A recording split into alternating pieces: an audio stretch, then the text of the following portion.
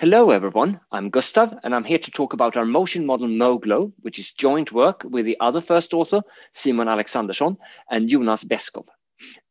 So in a nutshell, we present a statistical model for motion that's based on normalizing flows. And there are no task-specific assumptions in here, so the method is completely general and can be applied to any type of motion. It's easy to train and it's easy to use. Because it's probabilistic, it describes a range of different motions, which we shall see are also plausible motions. And it is controllable in a way that is suitable both for interactive applications and offline scenarios. And we demonstrate that we get state-of-the-art results in a range of different applications. In this presentation, we look at locomotion generation in particular.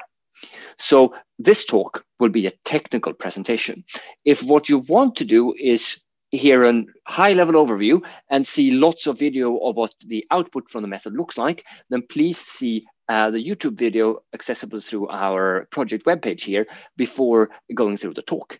And after listening to the presentation, if you want more details, you can read the paper or look at our code to see how we did things. So in the rest of this talk, I will talk about why we want probabilistic models of motion, what normalizing flows are and how they can be applied to model motion, some experiments to verify that the method works well, and some concluding words. So why do we want our motion models to be probabilistic? Well, there is more than one way to perform any given motion. And if you ask a human to repeat a motion, it's never going to come out exactly the same way twice. So a good motion model should capture that diversity. And philosophically, if what the real world does is a distribution of things, there's no way a point mass, a deterministic model, can be made to look like that. So we can always tell a fake model and the real world apart. For some deterministic models, we can say more. If we minimize the mean square error, the true minimizer of that is the conditional mean. So a well-trained such model would generate the average motion under all possibilities. And this is called mean collapse because that motion isn't very good. So here's an intuition for that. In high dimensions, motion data lies on some low dimensional manifold like this. And this is all the motion that's possible. And then given some control information or context information that might narrow down to a range of motion that's compatible with this particular scenario or context.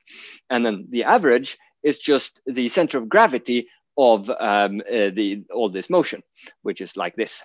But if the control input is not as decisive and leaves ambiguity, there might be a wider range of motion that's compatible with this. And then the average is more obviously unnatural and lies off of the manifold. So here we see what this can look like with a well-trained minimum mean square error model on the left, which just generates the average pose floating around the circle, and our method on the right, which generates natural-looking walking samples every time. Now let's talk about probabilistic models using normalizing flows. There are three things we want when we model probability distributions. We want to be able to compute probabilities easily so we can train using maximum likelihood. It needs to be fast to use the methods and generate output by sampling. And the model family has to be sufficiently flexible to represent the real world distributions we're interested in. So here's a table of how classical and more recent approaches fare in that respect. Classic approach like mean square error will predict the mean and maybe add some Gaussian noise on top. This is easy to train and sample from, but it's not sufficiently flexible to describe motion because motion is not Gaussian. Variational autoencoders can in principle describe strongly non-Gaussian distributions, but in practice, it's been shown theoretically and empirically that this promise is not realized and they behave mostly like a Gaussian distribution anyways. Now, generative adversarial networks, they are different.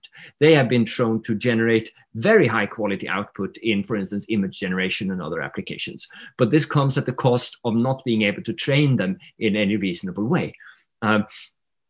And the cool thing about normalizing flows is they use the same basic structure for generating output, but the generator neural network is replaced by an invertible neural network. And that allows training based on maximum likelihood. Because if x is an invertible function f of z, then we can use the change of variables formula to compute the log likelihood here as shown. And even if f is not a very strongly nonlinear transformation, we can chain many of these together to achieve a much more flexible transformation overall. just like each layer in a neural network is quite weakly nonlinear, but taken together, neural nets are very powerful function approximators.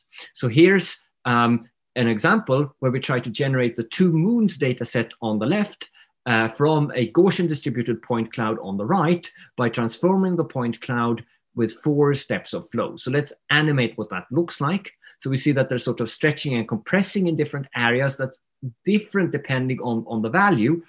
And this way we can achieve a lot of flexibility in our transformation.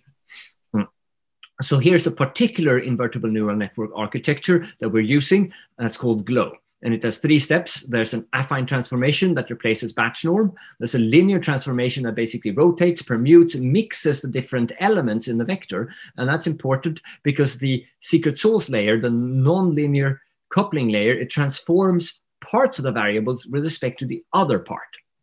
So here's how that looks in more detail. So if the input is B, it's split into 2 parts. One of them is not changed, but it's used to compute offsets and scaling factors used to transform the other half of the variables, like so. And it's very easy to see that this can be inverted, because if we have Z, we actually also have the B values we need to compute S and T and undo the transformation. So how do we turn normalizing flows into a motion model? We'll let motion be a sequence of poses, which are represented by vectors. And we're going to use a normalizing flow to generate poses sequentially from a latent random variable like this. Now, poses are not independent. So in order for the next pose to be consistent with the previous ones, we use autoregression and condition the next step distribution on the previous poses like this. How do we make the flow conditional on this information? Well, we take the conditioning information here labeled C and feed it into the affine coupling layer, specifically into the network A in that layer. And this way, if we have C, we can turn X into Z or vice versa.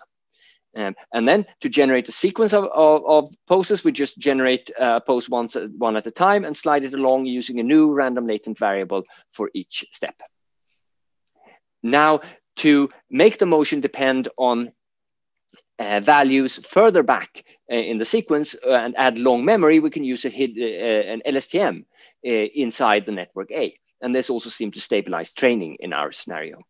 But this is so far just an unconditional model of motion. We want to make it conditional on some per frame control signal. And to do that, we take the control signal and also feed it into the flow. And by making it conditional only on the current value and the previous value of the control signal, this can be controlled interactively because we're not using future control that's not available yet in an online scenario. And what we do is we just take the 2 types of conditioning information and concatenate them together when feeding into the flow. Now, this has an issue in that the autoregressive information is much more informative about the next pose than is the control input. So it's easy to learn a model that only listens to the autoregression, but doesn't generate outputs that's consistent with the control. And to overcome that, we add a per pose dropout, data dropout, that basically drops out the poses from the autoregression with a certain probability. This sort of rebalances the informational value in the autoregression versus the control inputs. And here's the effect of that. So on the left, without dropout, we see that the motion is internally consistent, but does not respect the control signal. And on the right, we get motion that's both smooth and consistent with the control. Okay, but does it work? Here are some experiments we performed to test that. So we looked at path-based control of locomotion, which is when the input is a path on the floor that the root node has to follow, and the motion has to animate a sequence of poses along that path that creates consistent and convincing motion. And we looked at this, at locomotion specifically, and not say gesture generation, because locomotion makes it very easy to spot artifacts, like salient artifacts such as foot sliding are easy to see and can even be quantified objectively. So to demonstrate the generality of the method, we looked at generating motion for 2 very different morphologies, humans and dogs. And when we performed these experiments, no method had been demonstrated to work well for both of these tasks. For more details on the data and data processing, please see our paper. Here's the table from the paper of the systems that we considered. There are 2 task-agnostic baselines that work for any type of motion, and 2 baselines that represent the task-specific state-of-the-art. Quaternet is the state-of-the-art in bipedal locomotion generation, and mode-adaptive neural networks are the state-of-the-art in quadrupedal locomotion generation. These should be compared against MoGlow, which is coded MG. Note that MoGlow has no algorithmic latency, whereas most of the other systems have at least 1 second of latency. Also, we considered some ablations to study the effects of important design choices in MoGlow. We evaluated the output of MoGlow both objectively and subjectively. Objectively, we performed a footstep analysis that's reported in the paper. Subjectively, we performed 2 crowdsourced user studies, one for the human, one for the dog, on the Figure 8 platform, where users rated the naturalness of different animation clips for both held out and synthetic control input, with synthetic control input representing something that you might use when generating animations or moving a character in a video game. And the stimuli that we rated are available in supplementary material. Note that neither the stimuli nor the videos in this presentation applied any types of foot stabilization or other post-processing to the raw model output. Here is a bar chart of the ratings for the human data. We note that MoGlow performs well on both held out control and synthetic control, comparable to the natural motion on the far left.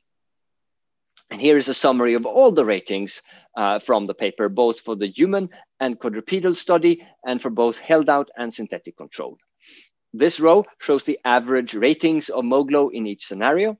We notice that these are always better than the task-agnostic baselines reported here, and often by a statistically significant margin. On the other hand, MoGlow is not statistically significantly worse than either of the two task-specific baselines, even though these systems actually have access to future control input and can use that to maybe generate more consistent motion, whereas MoGlow has no algorithmic latency.